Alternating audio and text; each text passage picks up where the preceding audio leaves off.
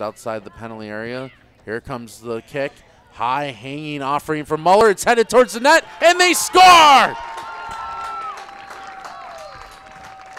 Pacheco finds the offering from Krucko Muller, and the Purple Eagles take a 1-0 lead with 28-12 left to go in the first half. Forward, Pacheco making a run, heads it down. Pacheco has Avila in the penalty area with them. Pacheco fakes across, still in control with his right foot. Pacheco now looking for Avila. He knocks it down back to Pacheco, makes a move, shot, scores!